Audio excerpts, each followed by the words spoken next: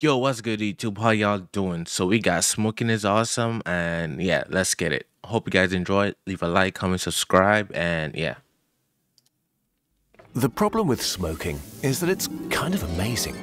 This is an irresponsible thing to say, but a if little we're going bit. to talk about it, we might as well do so honestly. Smoking creates a temporary problem and offers an instant solution.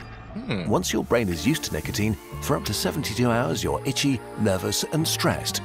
But one drag and instantly you feel really good. And this is why I will never, ever, ever, ever take a puff of one of those because the scent alone, man, like, come on. But it's way more than just a physical addiction. Smoking helps you focus at work and is an excuse to take regular breaks, which is good for you mentally. It's a tool against boredom, it suppresses your appetite, it makes bad moments feel less bad and good moments better. It's social, fun together, and a good way to make friends as smokers always group up. Your lips are one of the most sensitive parts of your body, and putting something between them is deeply satisfying. Oh, really? All right, I'm gonna keep that in mind. So now that we've given smoking an honest introduction, let's smoke a cigarette together to see why it makes you feel so good and what exactly happens inside your body when you do it. The best worst thing.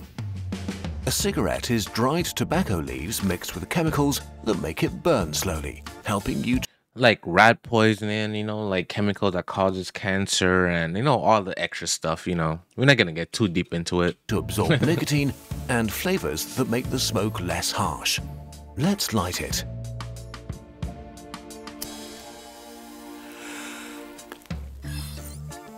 Cigarette smoke is 95% gases like carbon dioxide and water vapor. The remaining 5% are particles called tar, and they contain the magic sauce, carbon or nitrogen compounds filled with nicotine. As you inhale, billions of particles interact with everything they pass through, getting stuck on your throat, tongue and trachea. Your lungs are like big inflatable sponges and have a filter and barrier. The Oh, cilia really? cells with hair-like extensions covered by a layer of mucus. They trap dust or bacteria to be swept away in a sort of dance. Tar particles land in the mucus and turn into a sticky brown substance that stops the dance and paralyzes the cilia, allowing them to get Oh. deeper into your lungs to the alveoli. Yeah, I see. I never knew that. All right, so cool. So this is why like smoking cigarettes is bad because of this. Interesting. Alveoli are little air sacs, and here's where your actual breathing happens. They have very thin walls so that oxygen can transfer to your blood and carbon dioxide can leave. Now the magic is released. Nicotine passes through the thin walls and enters your bloodstream, reaching your brain so fast that it feels instant. The positive effect arrives right away.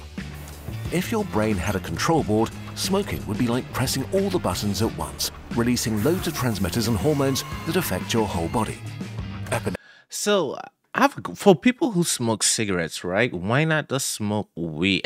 I'm just assuming that it's like legal to get, but it's just like, why not just smoke weed? If you're gonna smoke something that's not gonna kill you, or you know what I'm saying? Like, if you're addicted to cigarettes, I think it would be like an easy transition to weed, wouldn't it be? Like to cannabis, I think it would. Epinephrine and cortisol If you smoke cigarettes, just let me know in the comments, bro. make your heart beat faster and your body ready for action. Dopamine makes you feel happy and relaxed and reduces your appetite. Beta endorphins reduce pain and stress. Nicotine excites and calms you at the same time. You become more alert and able to focus, your nerves become more sensitive to pleasant really? sensations, then your whole body relaxes. I never knew cigarette does all this. I thought it was just like an addiction, just doing like token and just like that's the addiction, but I didn't know it had like really like effects on your body like that makes you feel good and stuff. Like I never knew that. Together, all of these effects just feel great. But your brain immediately tries to return to normal and pushes back against the effects of nicotine, which is fine as long as you have nicotine inside your blood, but once its effects wear off, your body is left overcompensating, creating a massive imbalance within itself. Damn. The more you smoke, the harder your body tries to push back, which is why nicotine is so addictive. You stop feeling like yourself without it. It's still great, but now you also need it just to feel normal. If that was all smoking did, well, that would be kind of okay. I guess we about to go into the nitty gritty stuff now. Nicotine comes with thousands of different chemical buddies. Cadmium, lead, arsenic and cyanide, hydrogen peroxide or nitrogen oxides cause Damn. damage wherever they end up. Carbon monoxide reduces how much oxygen your blood can carry. In your lungs, your cilia cells struggle. It's hard to push mucus clogged up with tar, and some of your cilia cells die. Your alveoli are super sensitive and can't handle this sort of stress. A few of your tiny air sacs pop like balloons, causing irreparable damage. Your body needs to get rid of all this tar immediately. Goblet cells pump out extra mucus to compensate, which makes breathing harder, so you start coughing to get the tar and mucus out. Oh, so this is why they have like the smoker's cough. You know, it's not like you're like you have like a common cold or anything. It's just like a cough that just lingers around and it just wouldn't go away. Also, it produces more. Oh, okay, I see. Your immune system activates and macrophages begin eating up tar particles. Smokers have way more of these cleanup cells here because their lungs are literally full of dirt. But the nicotine makes the macrophages sluggish and inefficient. Worse, they vomit chemicals that dissolve your lung tissue and cause tiny wounds that turn into scar tissue. Scars in your lungs are bad if you like breathing.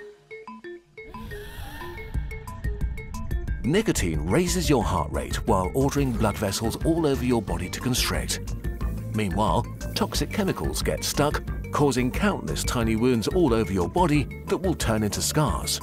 What if Those like scars leak so I'm guessing it's gonna block it off, like clogged it. tiny wounds all over your body that will turn into scars.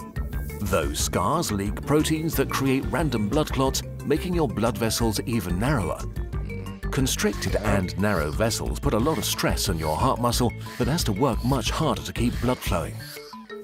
Brother, why the animations is so funny?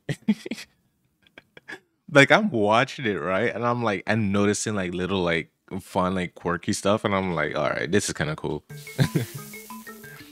Keeps it entertaining. Inside your skin, the chemicals trigger enzymes that break down collagen, the protein that makes your skin elastic and smooth. This creates folds and wrinkles. Your skin ages much quicker and you look older sooner. Oh. But maybe the worst thing is what happens to your immune system.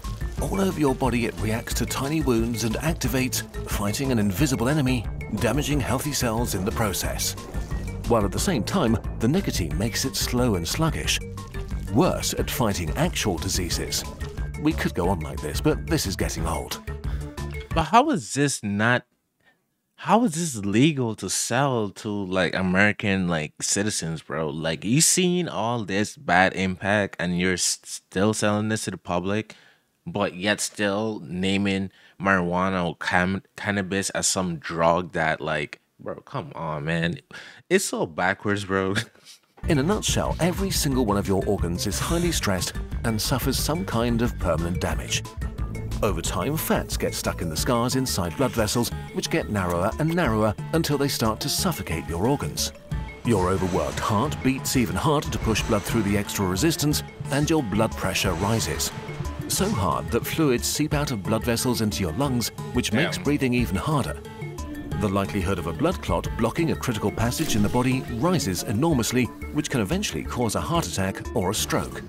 Almost all smokers eventually get chronic obstructive pulmonary disease. So many of your alveoli are irreversibly destroyed that you're always short of breath, never able to breathe freely. Once you have it, it can only get worse, never better again. Finally, there's cancer. You get a sort of double whammy. On the one hand, you flood your whole system and especially your lungs with at least 70 highly cancer-causing chemicals. And on the other hand, you paralyze the part of your immune system that kills and prevents cancer. This is why cancer is so likely in smokers. Ultimately, smoking is uniquely dangerous among the things you are legally allowed to do. The average smoker loses 10 years of life, which means that some lose like 5 years and others more like 25. You don't know which one will be you, but it cuts into your health span even. Yeah, it's definitely not even worth it, bro. Cut 25 years. You know, like that one movie where you have to like you purchase things by your lifespan. I think it's called In Time or something. Look it up, bro. That's such a good movie. Even more, making a much larger part of your life spent being chronically sick. Oof. So why don't smokers not just stop doing it? Smokers are often seen as unhinged or without discipline, which is unfair. Nicotine is one of the most physically and psychologically addictive substances known to humanity.